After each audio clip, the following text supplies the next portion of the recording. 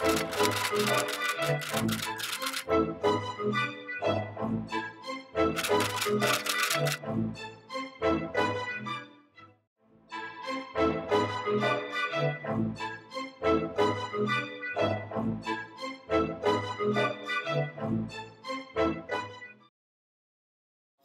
K. Moorhead, I mean, he's a really interesting person, not a great archaeologist. He was an archaeologist. He came along at a time when archaeology as a scientific discipline was really in its infancy. And so he didn't necessarily learn techniques that we wished he would have learned. And he was a character who also had a role to play in the beginnings of archaeology, if not also American history, in a way that means that he could never have become the kind of archaeologist that a lot of us wish he had been.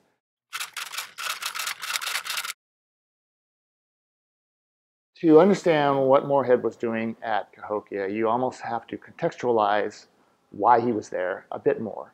So not only did he want the government to buy the place to make it a park, there was still a controversy in the early 20th century about whether or not that particular place, if not other mounded sites, were natural or not. And so his mission to go to Cahokia, because there was an argument, geologists in the state thought that Cahokia was natural mounds. Despite the fact that for over a century, we already knew that it wasn't. The geologists were resistant, and so they were the impediment to stop from keeping the state of Illinois from purchasing this place. So his approach then, when he went to Cahokia, was to open up the mounds and go to some of the big ones especially, and use horse-drawn, earth-moving machinery to cut great swaths of big trenches, into some of the most important mounds at the site. Rattlesnake Mound, for instance, he worked on early on in the early 20s. And he just put a huge trench across one side and then a huge trench across another side, just so he could prove that the layers in the mound were not natural layers, that they were instead laid down by Native Americans. So he goes from mound to mound. Kuhneman Mound, Ramey Mound. There's a series of these, what we know today to be some of the most key platform mounds and ridgetop mounds being burial mounds. And he does pull all this information into a set of monographs. So we do have a record. And we also have the artifacts still from his excavation, so we can piece things back together. But he excavated in such a way that he destroyed quite a lot as well. The Illinois State Archaeological Survey curates for the University of Illinois and the people of Illinois all the artifacts from Moorehead's excavations at and around Cahokia. Because he also seems to have appreciated early on, to his credit, that the Cahokia phenomenon was not just this one site with 120 mounds, but there were other outlying sites. And he went to those outlying sites to also prove that these were made by the same people who built Cahokia.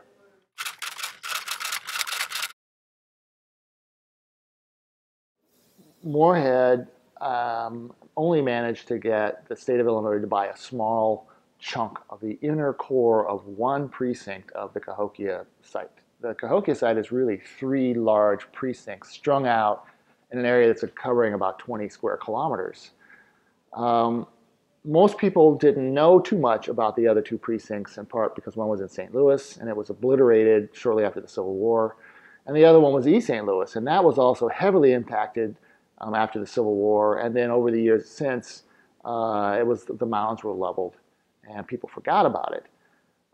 Actually, Moorhead had done some work in the stockyards of East St. Louis and verified that there was a Native American occupation, a Cahokian presence there, that nobody had done up to that point. So what Moorhead did was really useful for then later work. University of Illinois Archaeology went back to East St. Louis and rediscovered the extensive remains that are still there, right where Moorhead had found them and beyond. And Moorhead wrote letters endlessly to politicians.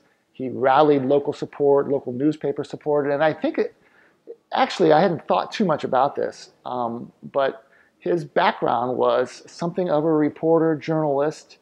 And he was already in the early 1900s, he was so well known as an archaeologist.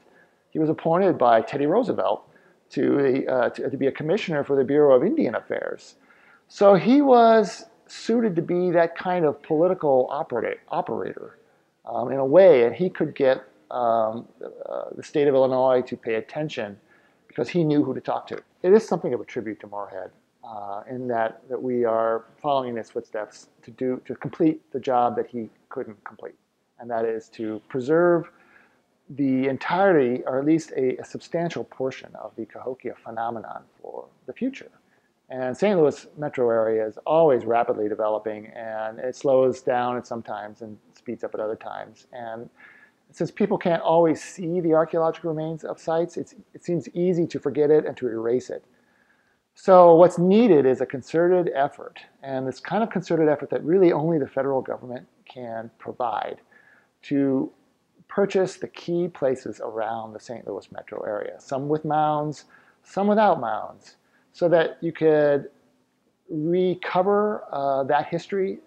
Anybody could drive from one place to the next and understand the ancient history of the Cahokia region by visiting the sites.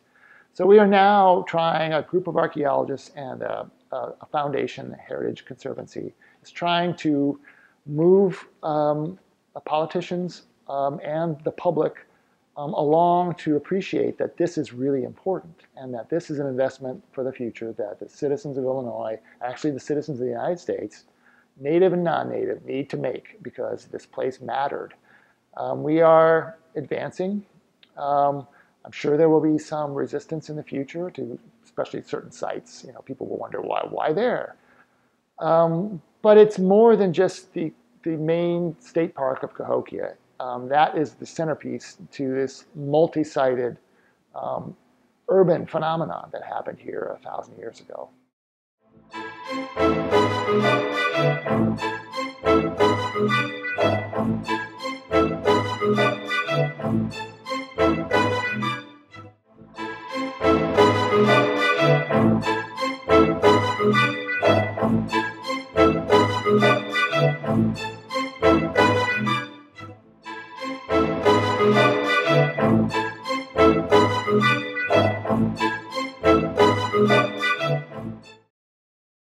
This has been a production of the Illinois State Archaeological Survey.